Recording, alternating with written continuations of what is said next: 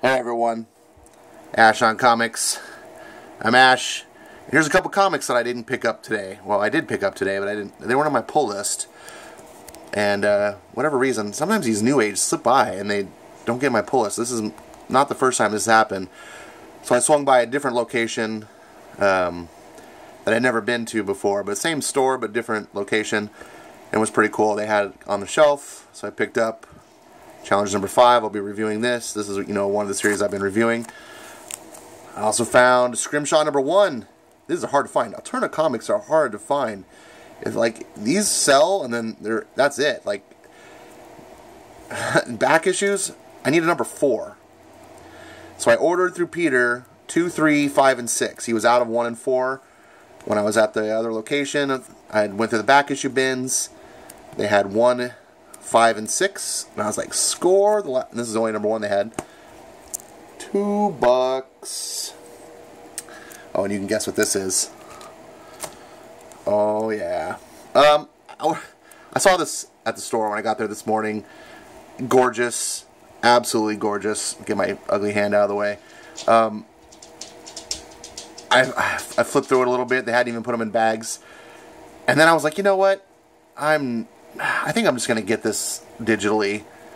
Even though it's oversized, in case you guys weren't aware yet, this is the dimensions. It's bigger. It's magazine-sized bag. Even though it's oversized, which is great, shows off the art, and the art is phenomenal. The art is every bit what you see on the cover. This is, except it's not Jim Lee. This is Jim Lee. It's every bit what you see on the normal cover, but it's like this. It's like a painted color. Very stunning. The oversized does it justice in that regard. As a comic collector, I don't like oversized stuff like this. I feel like I want it all the same format. I don't want some... Not that this is a gimmick. I mean, this is great for readers to have a nice prestige, copy. You can put it on a bookshelf. But if you're a collector and you're going to file this way in a comic book box, whatever. So I was like, yeah, let's get on digitally. Believe it or not, as big as this is, it's not as big as my iPad Pro. So I don't love reading comics on my iPad Pro precisely for the reason you're going to love reading this big oversized format. It's actually about as heavy as an iPad Pro too. Jeez. But I thought about it when I was going back to the other location later in the day, and I was like, I really love that Jim Lee alt cover. They only had 2 copies left on the shelves. 2 of the Jim Lee copies, and that was it. They were done, sold out on day 1. So it's like, alright, I gotta grab this. I do like this cover. And number 2 reason I picked it up. It's $6.99. Let this soak in. This book is thick. I don't know how many pages it is, but it's no 22-page comic. It's oversized. It's painted art. It's got nice prestige cover. $6.99.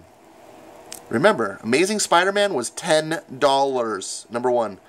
I saw a it was a Franklin Richards one-shot today that Marvel had. And it was thick, but it was still stapled comic. And I believe that was $7.99. More expensive than this.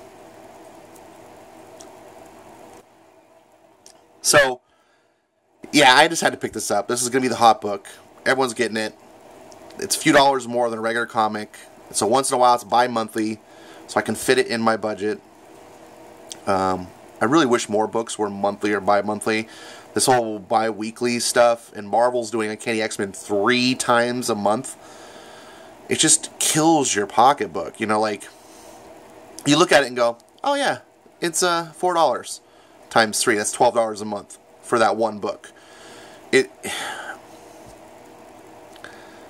There's so many books that are out that you want to enjoy, and I get it sucks having to wait a month or even 2 months. But if other stuff is coming out in the meantime, in those gaps that you're getting, the wait's not quite as excruciating. And honestly, the wait sometimes makes a big difference. But anyways, this is just a supplemental thing. I did get a couple extra books in my pull list. I didn't want to wait till next week, and I really wanted to do a video about this, talking about the $6.99 price point. So worth it. DC. I mean, this has moved the needle. I mean, I haven't even read it. Everyone that has read it, I've seen videos already, says it's outstanding. You can't go wrong. This is DC doing it right, and just utterly dunking on Marvel. So pass this on. Support this. Support quality comics at great price points. DC should be dominating Marvel. They're making better books at better quality and better price. All three.